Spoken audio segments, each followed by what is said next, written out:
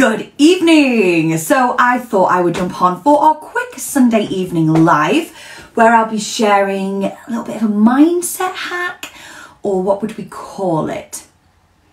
Definitely not some unsolicited advice.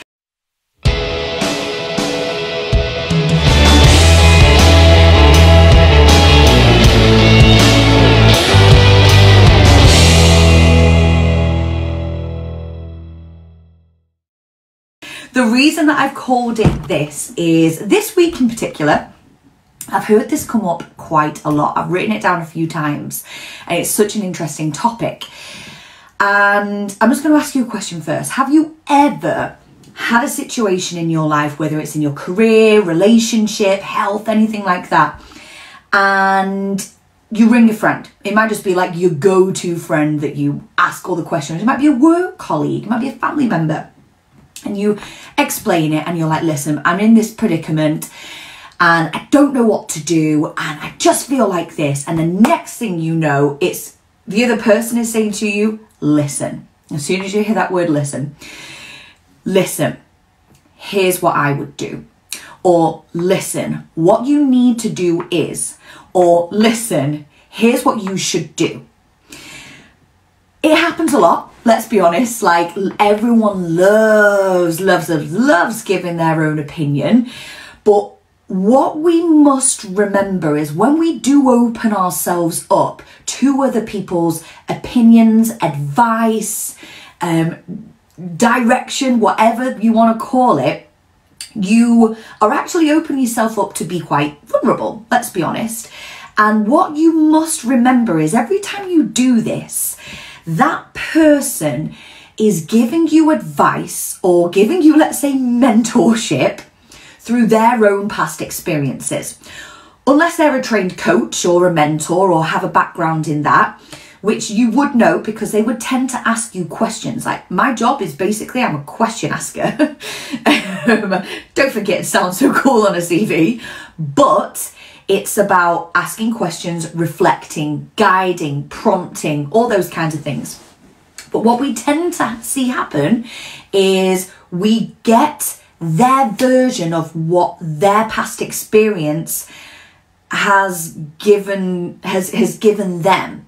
Okay, so next time you go to ask someone, I want you to really stop and pause for a moment, because especially when we're feeling overwhelmed or we've got something on our mind, we want to run and ask someone, don't we? It's quite a natural thing to do. And then what we can tend to do is, if we don't like the answer that they've given us, which based on their own personal experiences, what we call in NLP, their map of the world, their values, their beliefs, their experiences. If we don't like it, or we're not completely sold on it, we then tend to go and ask someone else. Then what you may be faced with is multiple parts of advice and multiple experiences. Multiple, definitely avoid this, which actually may completely contradict what someone else has told you to do or advised you to do.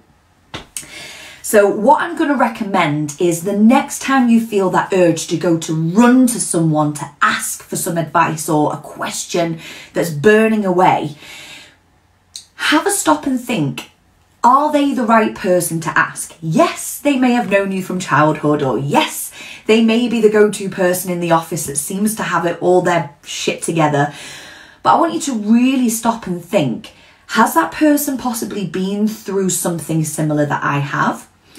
Or will they come from a place that's going to have you kept in mind? Or is there anyone else I can go to? So that's sort of step number one. If you get that sudden urge where you're like, oh, I've got to pick up the phone or go and ask someone. The next thing I'm actually going to say is about tuning in.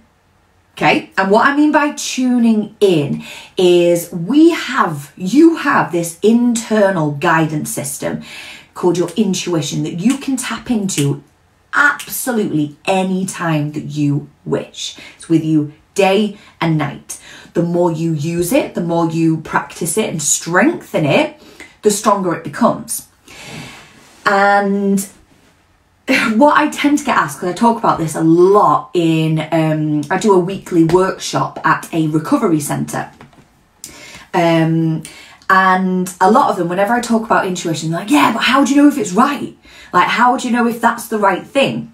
How do you know it's giving you the right advice? Well, it's the same as when you ask a friend. You're only going to go off what they say and how convincing they are. Only you can ask your intuition, and then you'll get that gut feeling. And when I say that gut feeling, you'll know what I mean. I'm sure you will know what I mean. That gut feeling of, yeah, you should really go for this, or I'd avoid that one. And I'm going to be honest, it's trial and error. This is something I would say that I lean on my intuition so often on a daily basis, whether it comes down to where I want to go out and eat, or whether it's something around business or family life, like whatever it is. And the way that you get to know and nurture your intuition is through trial and error. You may ask yourself the question, you may give yourself some advice, or do you know what, actually, I do believe in you. I think that you should just go for it. Go for that promotion, or go and have that conversation. Then when you see it through without the warped opinion of everyone else, you will be guided. You will then see that that was the right thing, or maybe it wasn't so. But only by doing that, only by taking those steps, will you listen to that gut feeling and begin to decipher. When your gut tells you yes, it's a strong yes. When your gut tells you avoid that, it's a strong no. There's like the complete sync between your intuition and your gut feeling. They're very, very, very close knitted. Some people would say it is that. Your intuition is your gut. I personally love the science behind it when it comes to your pineal gland. And the more that you use it, it's like a muscle, the more it strengthens. You can start to have feelings about certain people or feelings about certain opportunities. And before you know it, you feel like you're almost being guided. But so much of it can come from in here. So just a little recap. The next time you have something that you want advice on, or maybe you're unsure on, question if you are going to a reliable source before you just go running to the nearest person to you and pour your heart out and they go, listen out for that word. I bet you hear it next week. Whenever you ask someone something, they'll go, listen, here's what I would do, or listen, when this happened to me, or listen, what you should not do. Bam, let the alarm bells go off. Take it with a pinch of salt. It might be the right thing, but then I want you to tune in and begin to nurture that intuition, because you know what's best for you. We might not always like it. We might not always want to believe it, but it's there for a reason. And it's a bloody powerful one. Of course, you've always got external help. You've got coaches, you've got no doubt Facebook groups. This is why I created the Awaken the Warrior group. So if people are amongst like-minded people, where it isn't just advice and telling you what to do, because life doesn't work like that.